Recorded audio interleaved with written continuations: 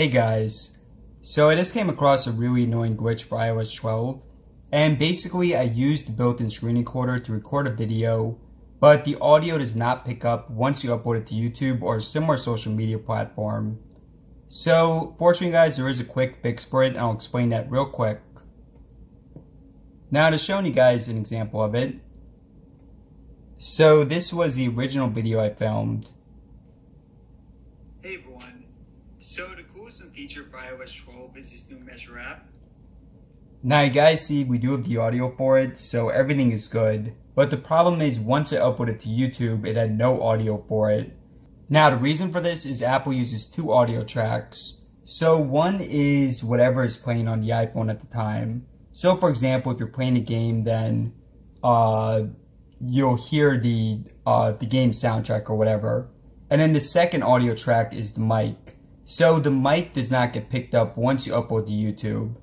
Now in terms of fixing this, you can download some software like Splice, but personally I would not recommend that. There is a much simpler solution. So all you do guys is you open up your Photos app, and just open up the original video file. Just make sure at the beginning of the clip as well. So yeah, just make sure it's starting from the beginning. Now all you do is you open up the screen recorder, hold down on the button.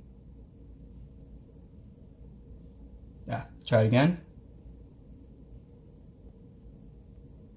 And make sure the mic is turned off. And then all you do guys is you press the record button and press play here. Hey everyone. So the coolest feature. Okay, so right now we're re-recording the original video. Right here in the bottom right. And this is basically an AR 3D ruler. So yeah guys. Now when you do this guys, you don't want to go like this. Do not go like this because then it'll be like that. Just so it gets its bearings. Also, do not touch the volume.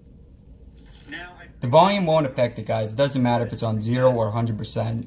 If you press volume, then this notification will appear for your re-recording. So you don't want that, of course. Point number 1. And don't even press on it because then this will be brought up, top and the bottom.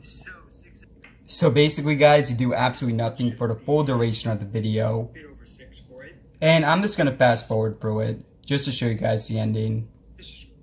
And trust it for extremely accurate stuff. If you need to be extremely precise, I would not trust it. But for the most part, it does an amazing job. Okay, in a few seconds here. And you can also press in the bottom right to take a photo. Just if you need proof for something. But yeah guys, that aside, thanks for watching. Subscribe for more. And let me know in the comment section below if you have any questions about it. Okay, so just press right there to end it. Just press on the power button. So now that whole clip was saved to the phone. Now guys, this clip, it is suitable for YouTube, for Facebook, wherever you want to upload it. And let's just take a look at that. Hey everyone. So the coolest feature for iOS 12 is this new Measure app. Right here in the bottom right. And now if you guys want to see the actual quality on this, I will put a link in the top right. Because I did upload the same video yesterday. So yeah guys, I know this is still annoying, it's not a great solution, but I do think it's the best one. But that aside, thanks for watching, subscribe for more. And let me know in the comment section below if you have any questions about it.